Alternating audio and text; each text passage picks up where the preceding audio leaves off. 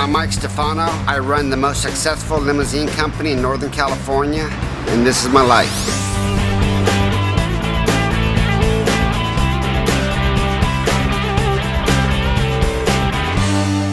It's a family-owned business, and this is my father-in-law, Doug.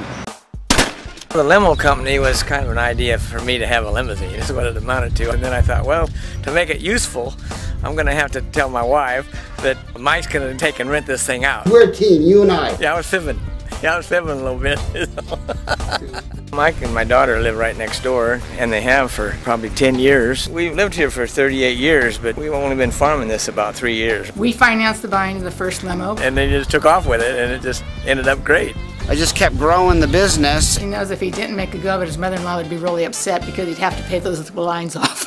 We'll take you to Vegas. I mean, we'll take you wherever you want to go. That's not a problem. He's determined. He's got a lot of energy and ambition. I like to run my company like a well-oiled machine. I don't pay you to think. I want someone down there to listen to where that noise is coming from. $300 bonus to you in cash. I can't find a driver who wants to make some money. Are we gonna make it?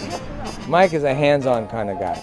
Thank you for calling Hope Limousine Service. Which is a nice way to say he's a control freak. Sometimes you gotta kick the machine for it to run properly. I am pissed! You're yelling and screaming and hollering. My aggression is gonna be handled within 5 minutes.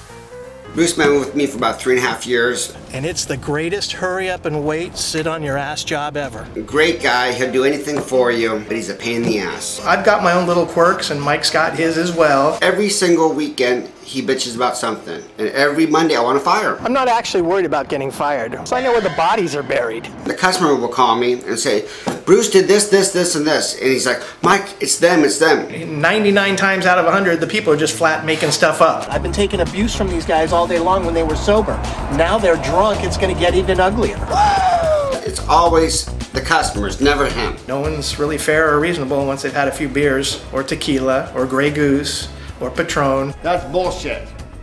We're selling a service. As you say it nicely, he's kind of like a slob. Man, I've eaten all day.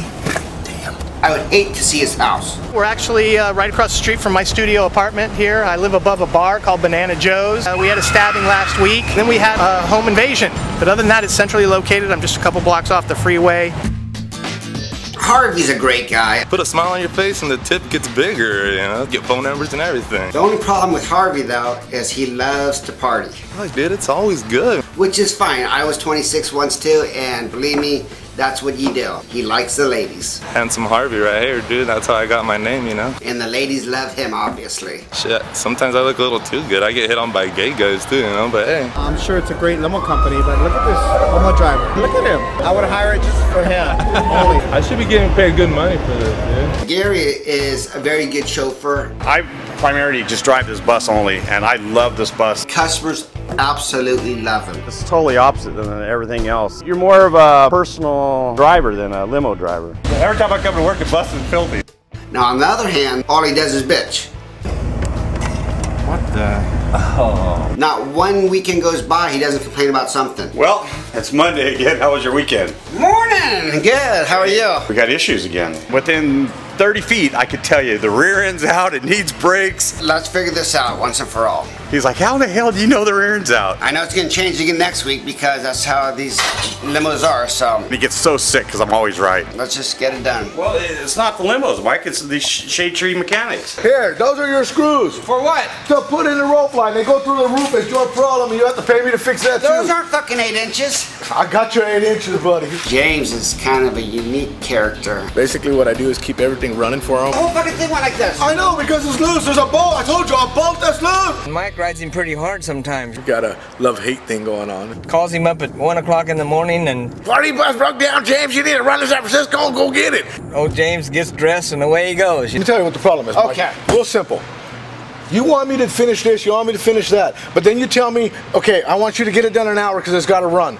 It's tough. Sometimes, you know, things take longer than Mike expects, for sure. I lied, it's Wednesday. You see, we went from Friday, Thursday, and now you tell me it's got to be done on Wednesday. This is what I'm talking about. But there was a time recently where we had to have a come to Jesus talk. We're not getting that done, we're not getting that, we're not getting that, we're not getting that. It doesn't matter how much time he would have, he still wouldn't get it done.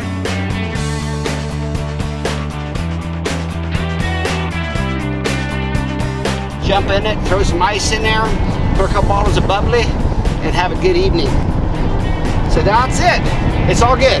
Never a dull moment.